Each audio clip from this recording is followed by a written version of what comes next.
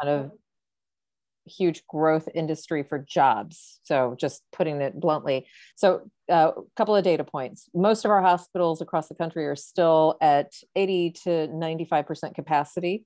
And that is largely driven not just by COVID admissions, but pretty high acuity admissions, average lengths of stay and things like that.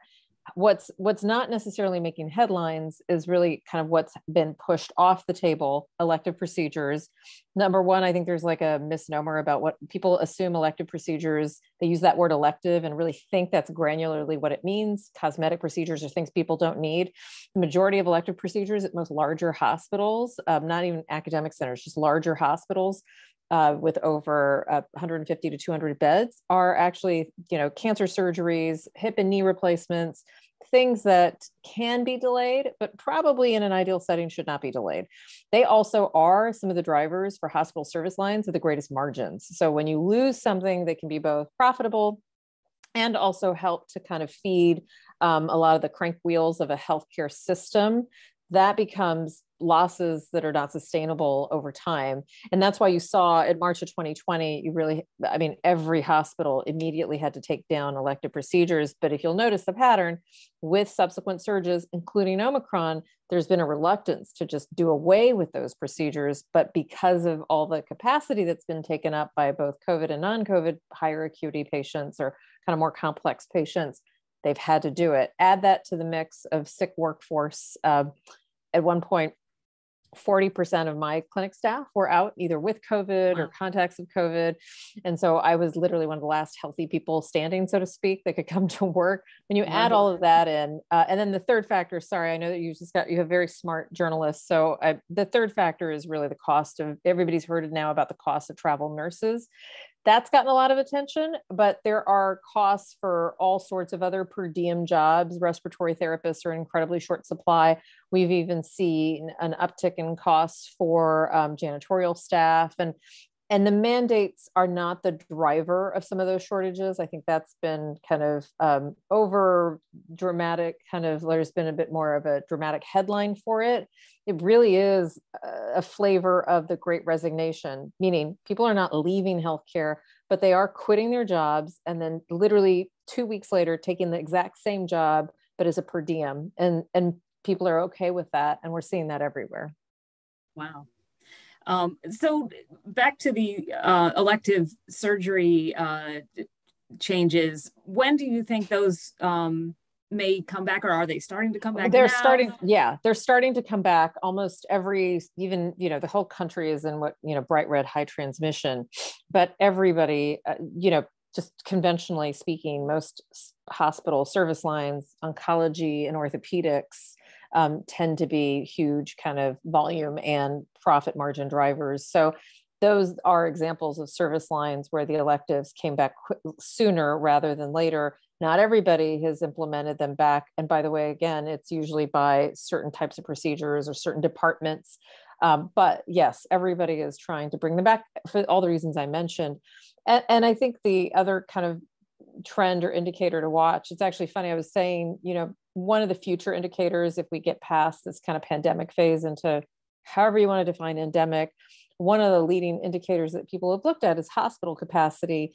And I said, that's very important, but you're probably going to see some signals in some of these elective procedures too, because if you start seeing more and more people getting sick, sometimes those are the procedures that get canceled first, because usually to get these procedures, you need a negative test within the previous 24 hours. So I've kind of, encouraged people to look at broader signals so that you can understand what's happening, not just the traditional, heads and beds hospital capacity. Okay. Another thing, and I've even written about this, is telehealth. Telehealth has grown substantially, was used a lot during the pandemic. Mm-hmm. I'm wondering what's happening now and what the long-term prospects for telehealth are now that we've had this sort of forced experiment going on in the nation. Right. So there's some really positive developments. I think prior to the pandemic, there are codes and there have been payments for telehealth services, but they were never considered, they were never prioritized, and they weren't kind of considered in parity with like an in-person visit. So you wouldn't get paid for a telehealth visit the same amount for an in-person visit for the same conditions or the same kind of counseling. And that changed with the pandemic. And I think people acknowledge that, yes, you can provide quality services through telehealth services, not for everything. And I think that's where the kind of downside is coming in. We know that Medicare and Medicaid, for example, have already said that for select behavioral health services and for certain services that they will expect to continue telehealth payments. Real emphasis really on kind of behavioral health and some of these like poorly utilized services or things where there's shortages of workforce. But then for commercial insurers, which is most of the country and how we receive insurance, there's still a big overhanging question mark about how commercial insurers will pay once we get out of what the HHS state of emergency declaration is. I think there's certain provisions, as long as there's a federal state of emergency nationally, that commercial insurers have generally followed. They don't have to.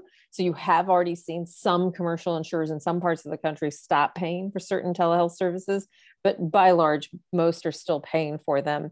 And I think the question, what's interesting though, if you look at, again, major hospital systems, everybody, we were almost 100% telehealth March of 2020. We had to pivot to it. I would say that now it's settled down to approximately, depending on what part of the country you're in, 10 to 15% of visits are telehealth. And if you ask the question, like, does that mean that we've identified which 15% should be telehealth and which 85% need to be in person? The answer is simply no. We make more money off of in-person visits because you can justify some of the complexity that come with an in-person visit, some of the physical exam.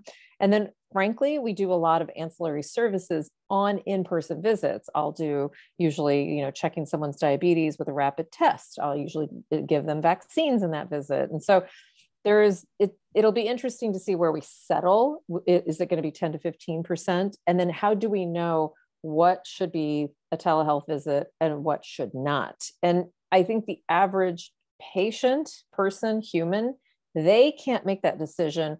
But if you call and you ask, they'll say, do you want this virtually or in person? Well, how are you supposed to know that? So it'll be interesting to see if some of these like newer startup, there's been so many startups in the telehealth space, if some of them help to reduce some of that friction of trying to figure out, do you need an in-person visit or not?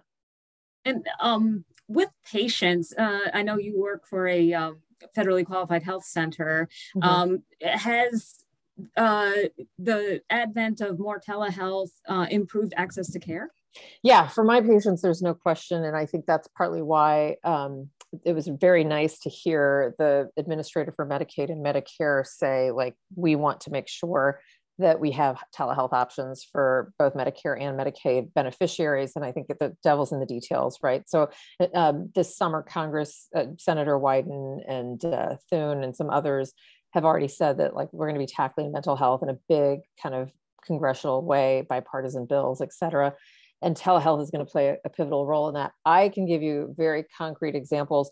I have patients, diabetics, pregnant women, hypertensive, people with blood pressure issues, where my ability to get them to follow up with me has been enhanced greatly by offering telehealth visits, because it's a non-trivial number of patients who have jobs where getting away means that they would go without pay. And even when I go to the doctor, I park, I wait, it can be a 2 to 3 hour process. So I've been able to have patients where I can do kind of a 10 to 15 minute televisit, whether it's with video or without, FaceTime or not, and be able to kind of address like their medications, adherence, refills, kind of, what's going on with other parts of their health. What I can't do is obviously, parts of the physical exam. I'm not going to be able to get a blood pressure reading, but I am hopeful that if this continues, we will find a way, even for safety net populations, people with Medicaid or people with what I'll call kind of underinsurance, that we can find a way to use remote monitoring more successfully. It's kind of incredible to me that in 2022, I can't figure out how to get a blood pressure cuff to somebody so that I can have them just doing their own ambulatory monitoring, without having to go through a lot of hurdles and headaches to get that paid for by an insurer. Yeah, for sure. You mentioned staffing earlier in hospitals. I'm also wondering about staffing in long-term care facilities and how that kind of came to the fore during the pandemic and what you expect going forward there. Yeah, so it's interesting because long-term care, and I think that unless you've had to like, family, friend, or personal self experience, access it yourself, you have no idea like how kind of crazy it is to, run nursing homes, intermediate like rehab facilities, even home healthcare agencies or home hospice agencies. These are incredibly challenging jobs to hire people for because primarily they're not MDs and nurses. They're depending a lot on certified nursing assistants, medical assistants, so much lower on the healthcare wage kind of ladder, and a lot more turnover as a result. Tends to be a lot more women, tend to be women from minority populations, even first generation or people who are born in other countries.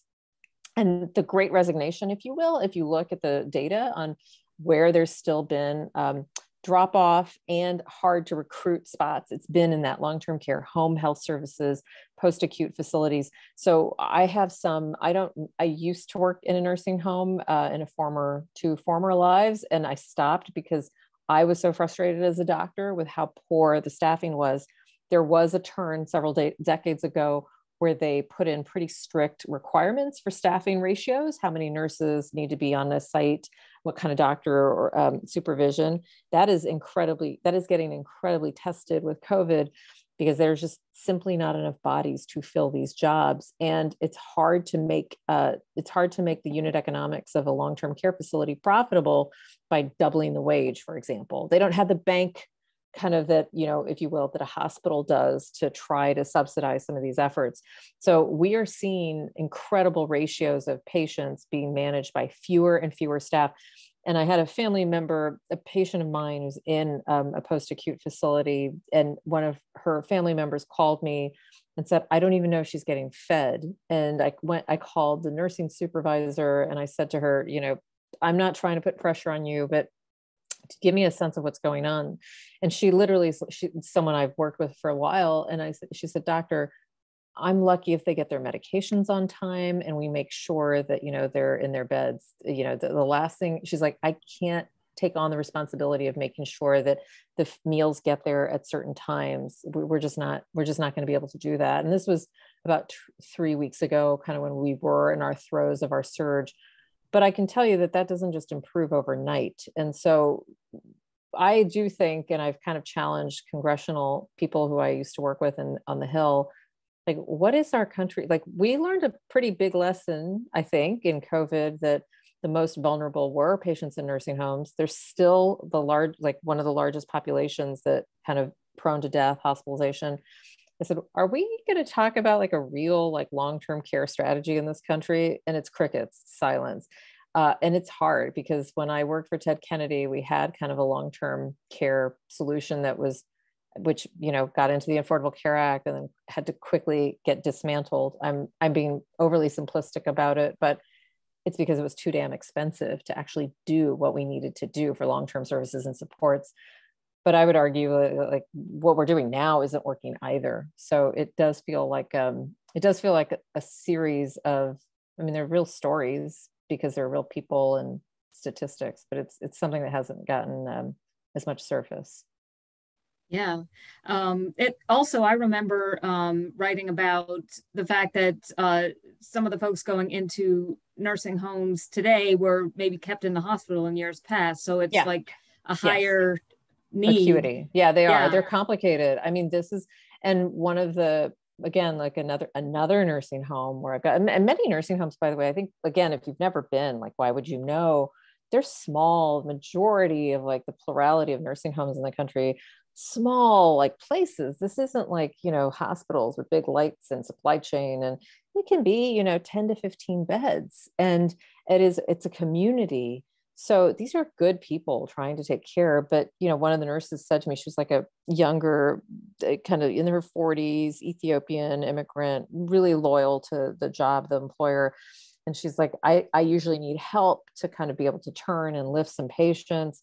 She's like, I can't do it by myself. So then they don't lift some of these patients and get them out of bed. And you can see like good intentions and that the downstream effects, not just because of the staffing, but to your point, people are more complicated, you know, and the patients are coming in sicker. And then you add to that, she actually said this to me. She's like, how do you guys do it in the clinic? Because they're having to wear full PPE. And she's like, it's really hard. And I said, I totally agree. I could not get a patient out of bed by myself in full PPE with them maintaining precautions. There's no way I could do it by myself. So some very practical issues that still have no solution. Yeah. And now turning to a different issue, and that is mental health. This has also come really into focus with the pandemic. Just in general in the United States, just, the difficulties dealing with the pandemic. But how does this affect the workplace in particular? These mental health issues that have come up during the pandemic or are exacerbated by the pandemic? And then how do those kinds of issues affect the healthcare setting and healthcare, as a place of employment? Yeah. So a couple of things. Number one, I do think that we've talked about like mental health care being kind of the pandemic of our times before COVID. And it is so obvious to me. In fact, I hope that there's now, sadly, an appreciation globally of how important this is, primarily because I can't think of a single human that hasn't been touched in some way, either by a new onset of an actual like mental health diagnosis, exacerbation of current diagnoses, or what we would call kind of affective disorders. So they're based on criteria, don't meet the criteria clinically for depression, et cetera, but do have strong signs and signals. This extends, by the way, into children. The number one thing I see and I hear from colleagues is that the levels of anxiety and suicidal ideation in children is just through the roof. And it's very complicated. I think everybody would like to say it's because we haven't had the kids in school or because they're wearing masks, but it's never one factor. And it's always more than one variable. And oftentimes, by the way, the overarching variable, which a lot of parents don't want to hear, is that it's actually the parent's anxiety that the child is picking up on, and that it's kind of seeding some other issues. And there are not my wait times. By the way, this is I used to work in a very well-funded, very kind of not concierge, but everyone had insurance and access to high quality like healthcare services. But the wait time for almost everybody for child psychologists, psychiatry is months. It's rare that I can get anybody in unless they've got active suicidal ideation, for which I need to get them on a clinical hold, quickly into services. So the demand is through the roof. The supply is not there. And I think a lot of the demand is going to need to be met in places that are not well equipped for it. Workplaces. I know every workplace of a certain size, even small businesses, tend to have what we call EAP programs, employee assistance programs. They tend to be a poster with like a number or a website, and you can try to access services. That's not going to be sufficient for what we're seeing, not just clinically, but like even if you think of yourself as completely healthy, there is going to be this like natural nervousness, kind of grief that happens coming back in either full-time face-to-face or people who have been working face-to-face, but struggling with like staying safe. And then schools. I think schools, only about 40% of schools have a school-based nurse. Most of them are not full-time, they're part-time. And nurses are not well-equipped themselves because it's not part of their training. Most nurses have had to do active shooter trainings and some things related to PTSD, but not really picking up on, Kavita's not developing in her milestones and she's been out for a couple of months. What do we need to do for her? So nurses don't have the training, not all of them. And then we don't have that's not what school has been meant to be. But I think that mental health is going to have to become an integral part of what we think of as requirements for education. And having worked on educational and healthcare budgets, I can tell you healthcare always swamps a lot of the dollars in state and federal budgets. education tends to get shortchanged. And so it'll be really interesting to see the upcoming, I'm very curious to see Biden's upcoming kind of presidential budget and how they allocate some of these things, because I think it'll be what I imagine is a signal for what we might see in private sector market investments and kind of trends overall. And as far as addressing mental health in the workplace, are there any specific programs in healthcare settings? Because, you know, those folks obviously have been just completely overwhelmed for 2 years. Yeah. So clinical burnout or clinician burnout has been a very well studied, well-known concept way before the pandemic, usually first manifested in changes in work hours and kind of limits to staffing ratios and work hours. And that all helped align a lot more of the industry to be, I would say, healthier. But I think the version of clinician burnout that we're seeing as late, highest suicide rates in kind of the health professional setting, highest like report of substance use and abuse in healthcare settings with staff. And I think I have not seen most of the interventions up until now have been around what I would say marginal kind of efforts, like training people to really acknowledge burnout in self and also burnout in other colleagues. But like many things, there's no magic solution, no silver bullet, if you will. And I think that the health HRSA, the agency that has overseen federally qualified health centers and training grants and medical education, they have a list of over $100 million in kind of wellness grants that have been deployed across the country to deal with exactly this. My cynicism about that is that, having looked over many of them, that they're all kind of, again, like, let's have workplace wellness seminars, let's have kind of timeouts so that surgeons can have like a time to reflect on any burnout issues they're having. But that doesn't, I'm just going to be blunt, like having going through burnout myself, people just need a break. I mean, part of why we plea with the public to like get vaccinated, or, part of why I'm kind of stunned at like all the masks coming off, in sequence while we're still dealing with case rates, that 200,000 cases a day and 2,000 plus deaths a day, is that like we're not going to get and it's not about me, by the way, but we're not going to give people a break. Like the very workforce that you and I are going to depend upon so that I can get my cervical cancer screening and I can reliably have like an emergency room ready to take me if I have a gallbladder that needs to come out. Guess what? None of these places are ready for that. And I really worry, like what I see a loss of is empathy and kind of sympathy. And nobody should feel sorry for me. I make decent money. I have job security in the entire world. I can go somewhere and get a job. But what happens when like the, physician, nurse, advanced practitioner that you're looking at and that you're asking help from doesn't have empathy for you anymore? And so that's the effect of burnout that I worry about the most. And the intervention for that is way beyond a 1-hour seminar. And so, so fill in the blank. I don't have great solutions. It's easier for me to say things are not working than they are working. But I do think it's going to have to be something that if you're a business focused on healthcare, that you're going to have to pay attention to and put some time and money into. So I think from our conversation so far, I already have a lot of story ideas, but I am wondering, for folks out there who are looking for story ideas around this topic, what are some things that we're missing as journalists that, you see on the ground that would make good stories for us? Yeah, there's been, I think, I was trying to think about this coming into this session, because I think surprise billing, even with some of the recent legislation and changes, there's been a lot of like good stories that have surfaced, some of these issues that, by the way, still persist. I do feel like one of the areas that I haven't seen enough attention on has been now that we're shifting from paying for everything for COVID related hospitalizations, I see so much kind of after effects. I don't even know if I can call it long COVID, because the criteria are pretty general for long COVID. But how are we dealing with like the burden of cost of kind of post COVID, all of the things that we're seeing in the clinical setting? That's one kind of huge topic.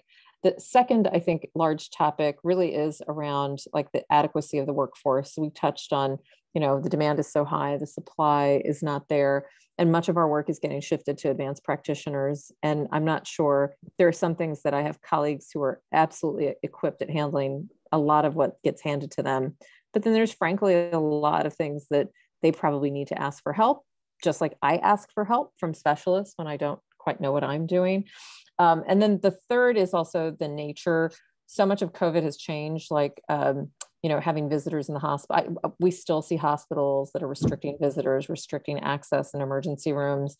There can't be enough written about that, because I had a patient the other night, Saturday night, 96-year-old, deaf, literally cannot hear, doesn't have, and Spanish speaking only. And her only daughter and granddaughter, who were trying to kind of be with her, were told they can't wait with her. I understand that. Same reason we're having a conversation about people wearing masks. But there is a point to where it's not even sustainable. And we have many, even in our own clinics, we limit the number of people in the room. And so what does it mean to kind of go through a very awful healthcare experience by yourself? And that continues. Oh, and then the third story, this has nothing to do with what we've been talking about, but I've been tracking all the state legislation that is actually trying to counter some of the the state medical boards, which are trying to regulate against doctors and other health providers that propagate misinformation.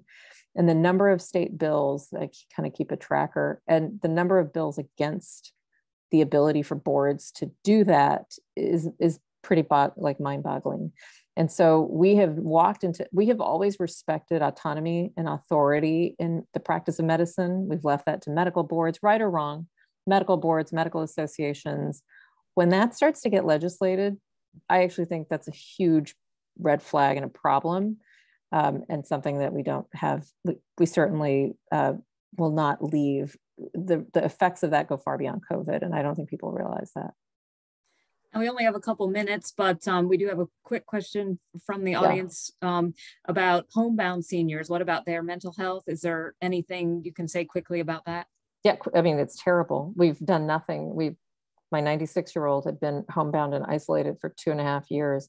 Going to the emergency room was the only thing she had done outside of her house, and that experience didn't go well. So I think homebound people, because I have patients and persons who are much younger that are homebound for different reasons, and health literacy. The combination of the two have been devastating. I haven't seen any good studies on it, but I know people are working on this, but it's a good topic. For sure. Yeah, that's another avenue for stories. So yeah, I think literally there are just an endless number of stories to come out of COVID and the medical world. And you've been great. So thank you very much for all your insight. So we have coming up next, James T. Madore from Newsday. He's an economics reporter, and he's going to be talking about the economic side of things. So but thank you very much for joining us today. Thank you so much, Laura and Dr. Patel, for a really informative discussion. There were a lot of good story ideas out there, so thank you again. I'm James Madore, and I write about the economy for Newsday, and it is my pleasure to introduce our next guest, Mark Zandi, who is the chief economist at Moody's Analytics. And Mark is no stranger to many of us journalists. He always makes time to help us explain the economy to our readers, viewers, and users. So Mark, welcome. It's nice to have you.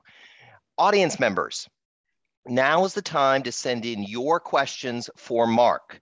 You can do so by clicking on the chat icon at the bottom of your screen. So please start sending in your questions.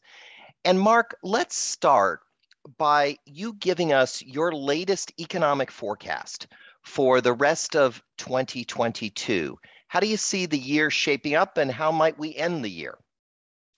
Well, thanks, James. I want to thank you and everyone else for the opportunity to participate this afternoon. So thank you very much for that. To answer your question, I'm sanguine about the economic outlook. I think that growth will slow this year from the very torrid pace that we experienced last year, but that'll bring us back to full employment and while there's a fair amount of debate about what full employment is, I don't think there'll be any debate that we'll be at full employment by the end of the year. I also think that inflation will moderate throughout the year.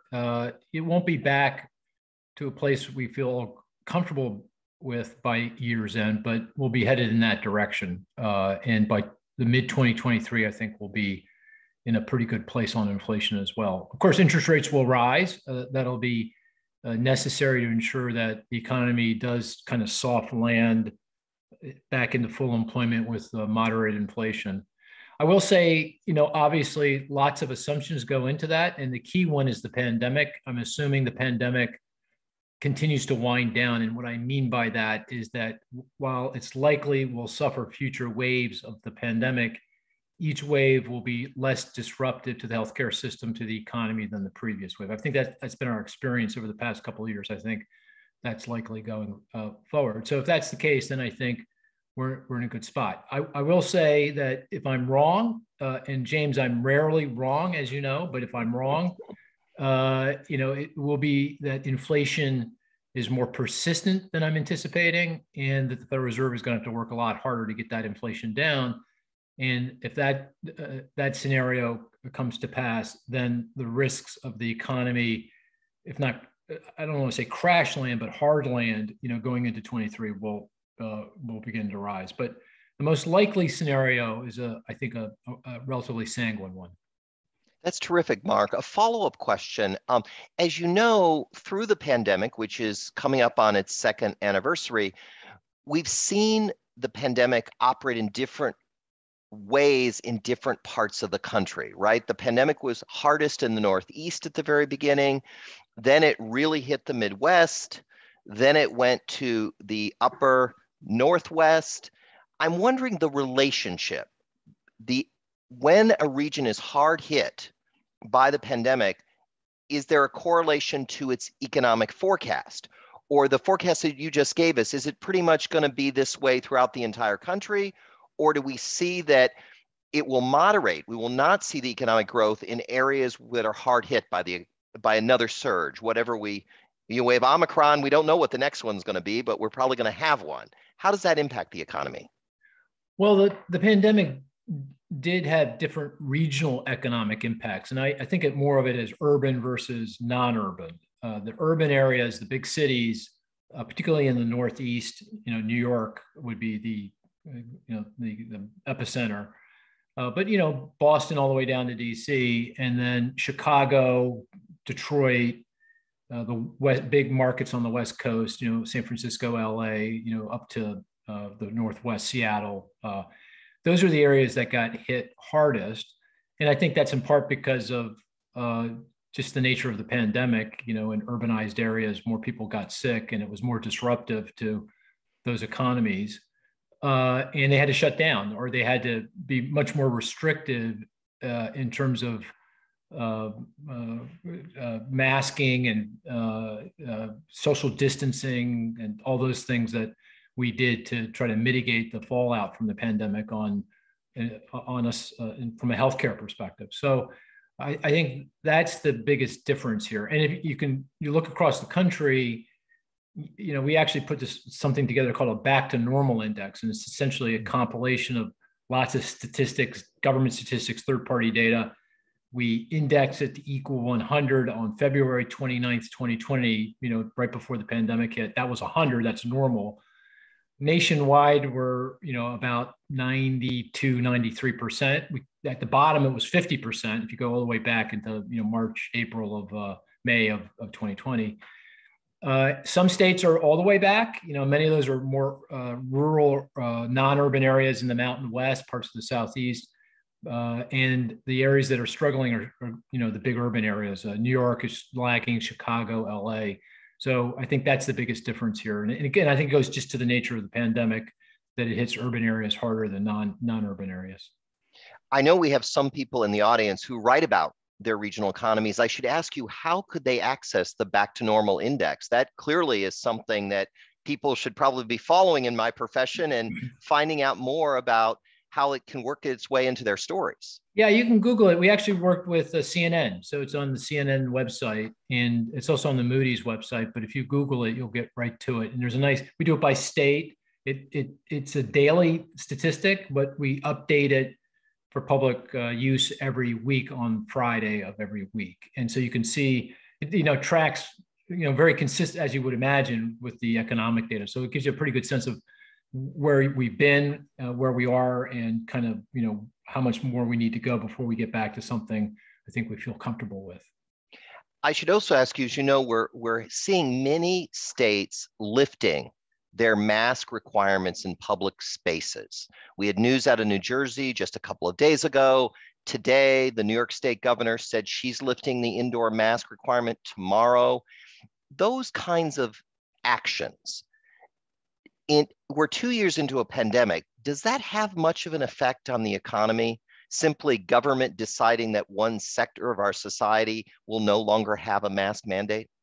Well, in the sense that I think it's symptomatic of kind of a broader reopening of the economy. I think we're all getting to a place where, we're feeling we just got to live with the virus. It's not going away easily. It's more endemic. We just have to live with it and learn how to navigate around it. And the fact that governors in many states are, pulling back on their mask mandates, I think is testimonial to that reality. And so that, I think means that, the economy is going to be less and less fettered by the waves of the pandemic. I think that's the case. I mean, I mentioned that in terms of the outlook in my assumptions, but I think this is just, one more indication that, we're the virus, obviously we have the vaccines, we have the therapeutics, but the virus itself is gone in a way that's less virulent, all good. But on top of that, we're learning how to navigate around this thing and work through the constraints on our economy as a result of the pandemic. And I think that's, the lifting of the mask mandates is evidence of that. Thank you so much. I want to ask you also about the changes that we've seen over the last 2 years that are more likely to be around 5 to 10 years from now, and therefore the economy will be impacted. Everything from how we work to how we deliver goods to people. We have seen some pretty big changes in these last 2 years. Some of them may be around for many more years to come. I'm wondering, what ones do you think will still be around and will have an impact on how business is done in this country, how our economy operates? Well, I'll tell you, James, I think the game changer is remote work. I think this is a big deal. It's here to stay. Just to give you a sense of give you context, prior to the pandemic, roughly 5% of the workforce worked remotely. My sense is in the immediate wake of the pandemic, we'll be settling in around 20% of the workforce. And that'll rise steadily over time as, we figure out how to empower remote work more effectively, and technology shifts in the way we interact will change over time to take advantage of remote work. And that has, if that's the case, that has enormous implications, both macroeconomic and more microeconomic. From a macroeconomic perspective, I think that it means higher rates of productivity growth, which is a great thing, a good thing. There's a lot of debate about this, and not every business. Remote work isn't for every business or for every industry, but in aggregate, I think the evidence is now mounting that productivity growth is getting a lift from remote work, and it's in lots of different ways. Everything from less business travel. So prior to the pandemic, I traveled a lot all over the world. I have a couple hundred economists that report to me from all over the planet, and I would go visit London, and I'd go to Prague, I go to Dubai, I go to Singapore, and then I got home, and then I did it again. And I thought I was pretty efficient at doing work and keeping abreast of things and engaged. But I didn't realize how unproductive I actually was. Given the pandemic, and now I've been cemented kind of in place here for a couple of years. And, business travel will pick up, salespeople will go back to traveling, but I think a lot of other business people will not. And that by itself is a game changer in terms of productivity growth. Commute times, that's a little tricky, in terms of actually showing up in the measured productivity measures, but that's a welfare win, right? I mean, everyone wins if you don't have to travel an hour from, where you live on Long Island into the Manhattan and back again. That's you view that as work time legitimately, and that's unproductive work time. So, productivity enhancing. Here's the other thing I'd say is it almost feels like, and that might be, this might be a little bit of hyperbole. Feels like almost like electricity. When we got electricity, a little over a century ago, factories couldn't figure out, why would I use electricity? I have this turbine in the middle of the factory that's powered by water, and you want me now to power by electricity? How's that going to actually make me work any better? Well, it turns out the electricity allowed, for all these different machines to be developed and set up, and the factory floor changed, and that dramatically improved, obviously, the productivity of factories. I think the same thing is going to happen with remote work. Right now, we're seeing remote work in the context of the existing way we work, the office spaces that we have. But new companies that form, they're going to have a very different perspective on this, and they're going to organize themselves around remote work, and that will empower all kinds of productivity gains that we can't even envisage. I mean, I can go on and on, but I think, and I'll give you one micro impact, and this is important for your part of the world, James, and that is big urbanized areas, cities that are very expensive, and obviously New York, my hometown of Philly, Boston, Chicago, LA, San Francisco.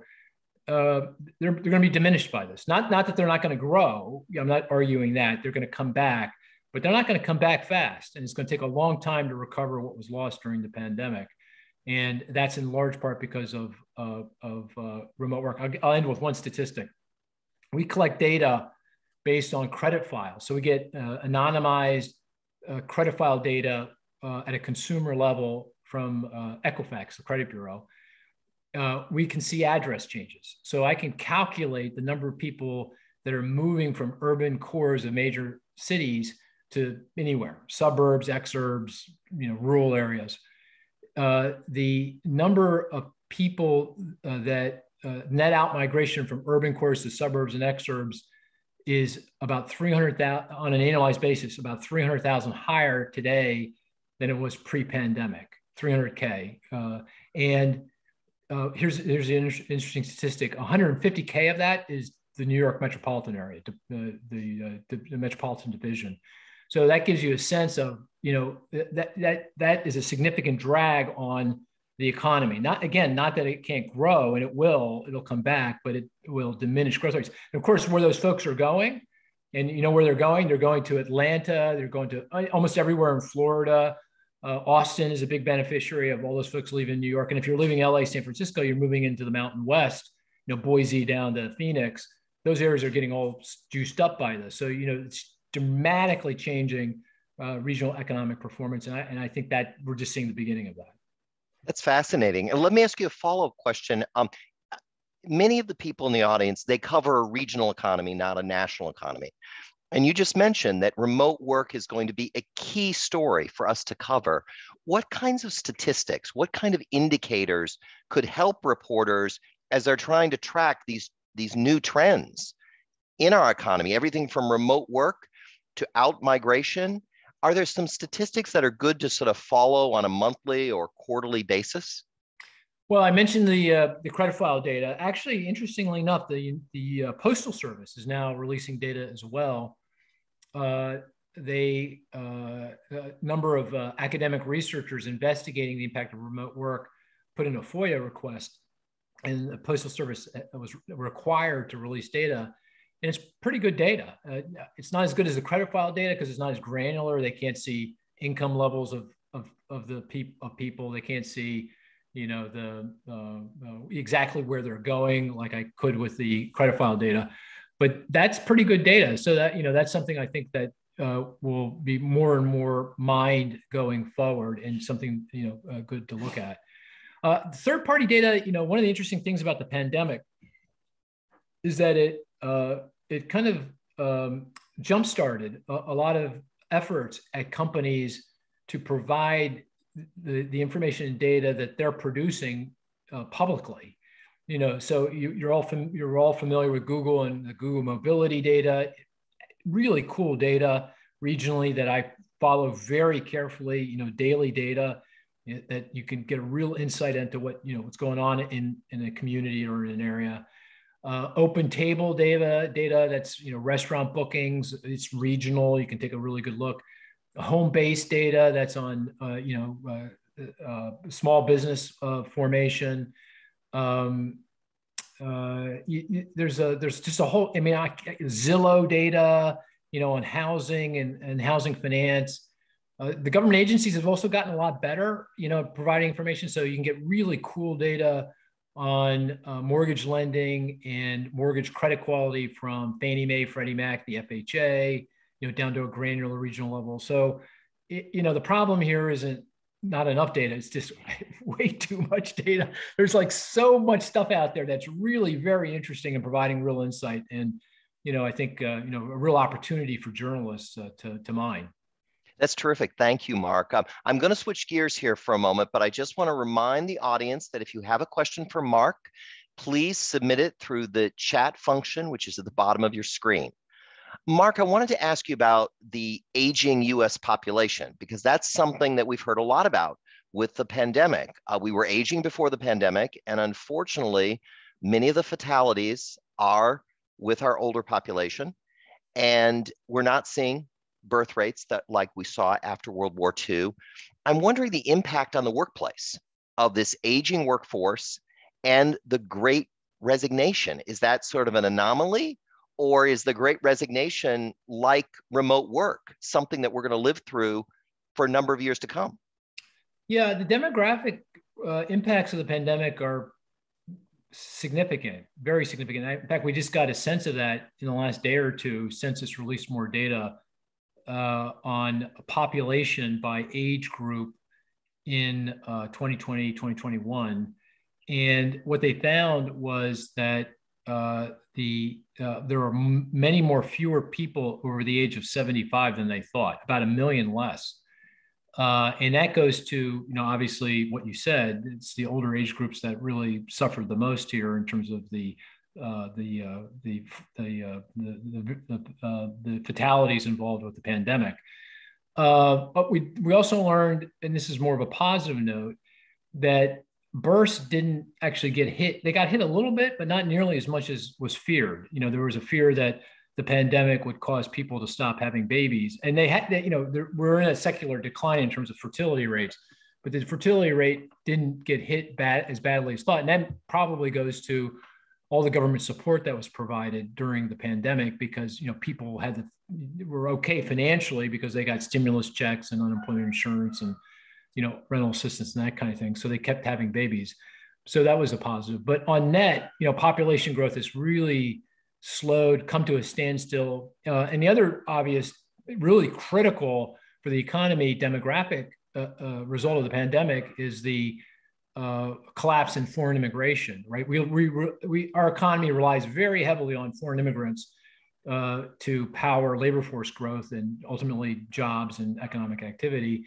Immigration was coming in pretty dramatically before the pandemic because of policies under the Trump administration, but the pandemic did a number on immigration as well. So you're right, the population growth has slowed very sharply, and prospects going forward are diminished by what the pandemic has done here, and that has enormous implications for labor force growth. And it goes to the idea that labor markets are going to be perennially tight going forward. It'll ebb and it'll flow with the business cycle, but cutting through the ups and downs in the economy, we're going to have a perennially tight labor market. By the way, that was going to be the case even without the pandemic. Just the aging of my generation, the boomer generation, was aging out of the workforce, and that meant that we're going to see these labor shortages anyway. But it's all been exacerbated by the pandemic.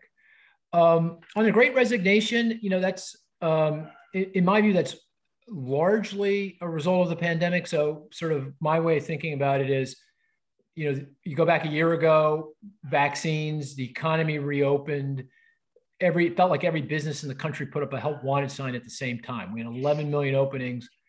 You see all those openings and you're in a job, you're not really, I don't really like this job. I don't like the pay. I don't like the hours. I have to commute a long distance to get to the work. So, and why am I doing that when there's, open job position here down the street or, across the way here?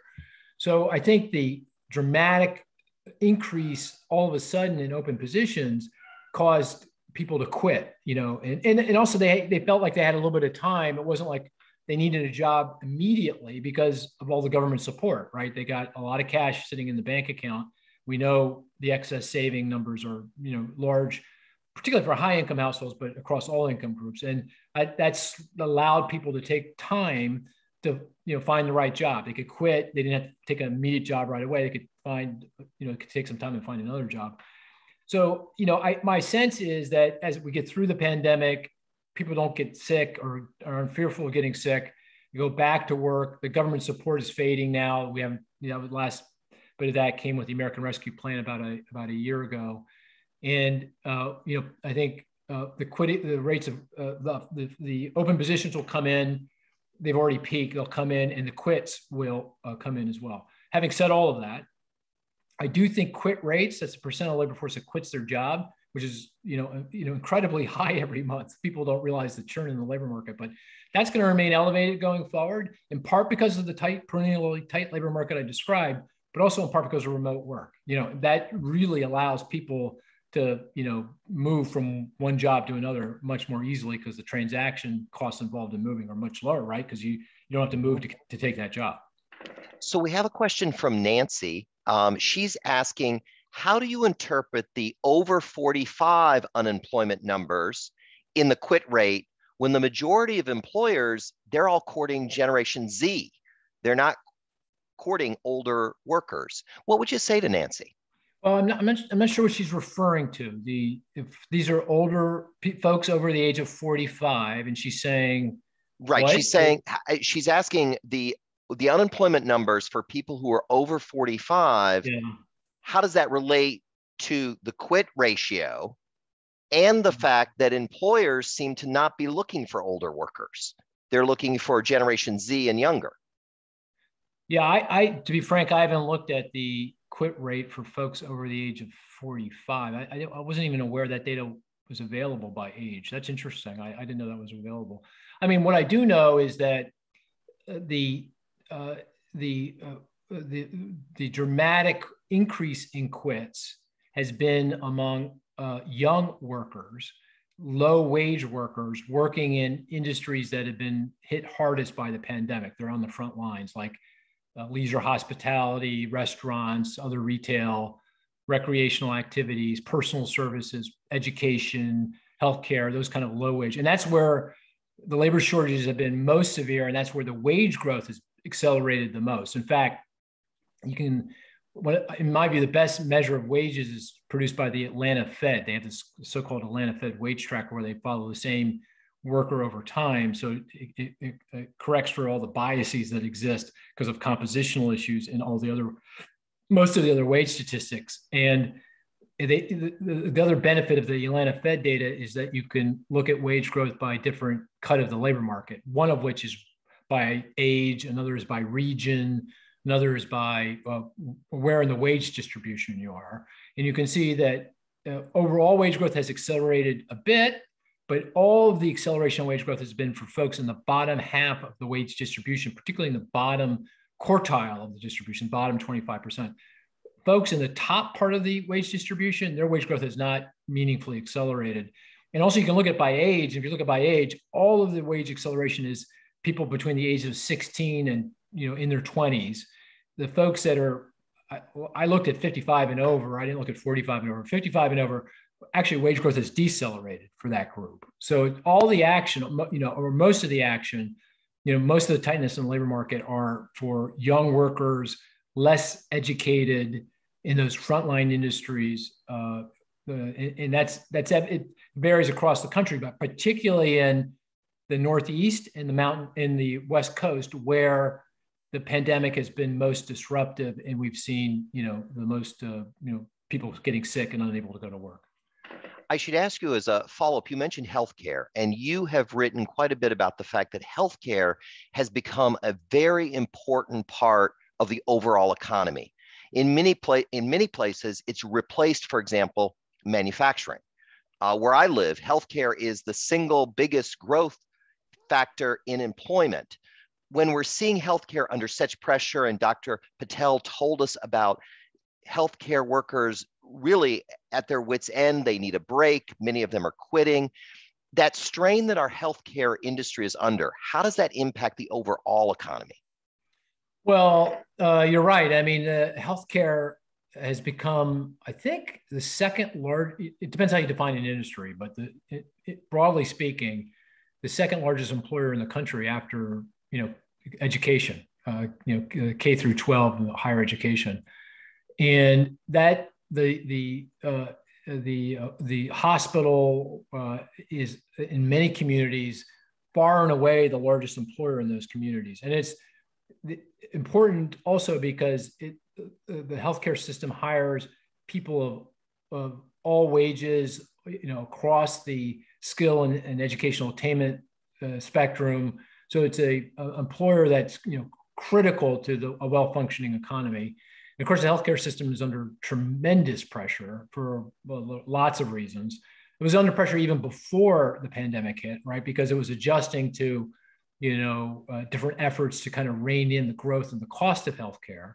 And that created, lots of changes and dislocations in the healthcare system as it tried to adjust to the changes in government policy. But the pandemic just, complicates things enormously. So, that's a good point that, it's going to take a while for the healthcare system to kind of get itself back together on the other side of the pandemic. I don't think that's next year. That could be 5-10 years down the road. And that means that, that major engine of economic growth, the hospital that's sitting in the center of your community, may not be quite the engine that it was pre-pandemic. It'll take some time to rev back up. That's terrific. Thank you. We have a question from Christine. Christine is wondering if you could comment on the relationship between increasing wages and the fact that we're having increased inflation, and inflation looks like it's going to continue to grow at least a little bit until the Fed acts.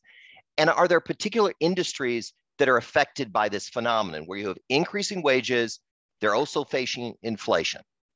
Yeah, let me just say there are a number of reasons for the higher inflation. All of them go back to the pandemic and the disruptions created by the pandemic. At the top of the list is the supply chain disruptions. Second on the list is what's going on in energy markets.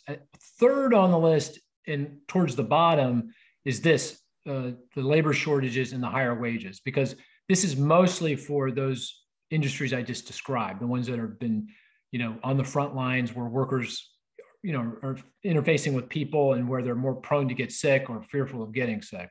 So that's where most of the wage growth has been. And that's in those industries, those businesses have been passing through the higher wage costs in the form of higher prices. But in the rest of the economy, that has not been the case. So wage growth has not been the most significant factor behind the acceleration in inflation to date. Now, having said that, very quickly, because I know we're running out of time, that's the concern, that if the wage growth becomes broader, acceleration wage growth becomes broader based, outpaces productivity growth in a consistent way, then you get into kind of a wage price dynamic cycle, vicious cycle, the so-called wage price spiral, and that's a problem. And that's when the Fed will have to go on the warpath and step on the brakes and raise interest rates much more aggressively. That's a worry. That's a concern. I don't view that as a major issue at this point in time. That's terrific. Thank you, Mark. Unfortunately, we have run out of time. I want to thank you for your insights, Mark. You've given us a number of good stories to pursue and also some data points and some sources of information. So thank you. This has been very helpful. To the audience, please check out SABEW.org for a listing of future events, including our monthly virtual training sessions and interviews with legendary business journalists. Thank you to the Commonwealth Fund for sponsoring this event and for its steadfast support of SABEW's educational endeavors. On behalf of SABEW, thank you for spending some time with us this afternoon, and enjoy the rest of your week.